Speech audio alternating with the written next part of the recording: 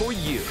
History in Detroit as Mike Duggan is elected mayor. He has a long road ahead, expected to lead in a city facing bankruptcy and a high crime rate. And while he is yet to be sworn in, the mayor-elect is already, they say, hard at work meeting with city and state leaders. 7 Action News reporter Smitha Koloki spoke with Duggan today and shows you what is on his agenda.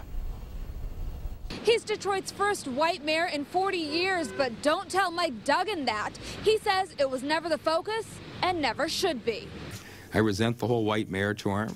I've resented it from the beginning, and people in this city got past it almost a year ago. While the nation looks at a white man leading a predominantly black city, Mike Duggan says Detroit has problems that see no color, and the work to fix them begins now.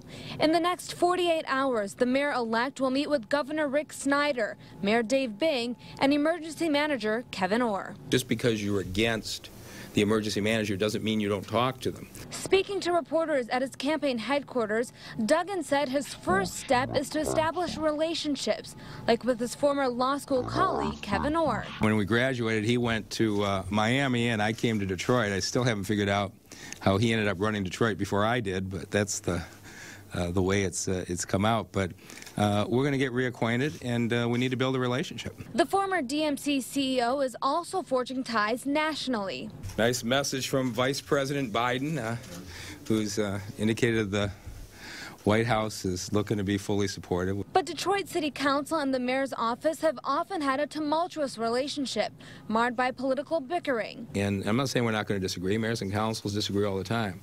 But I think you're going to find us handle it in a much more adult manner than has been handled in the past. Some Detroiters glaze over the mayor's office, saying his position pales in the shadow of the emergency manager.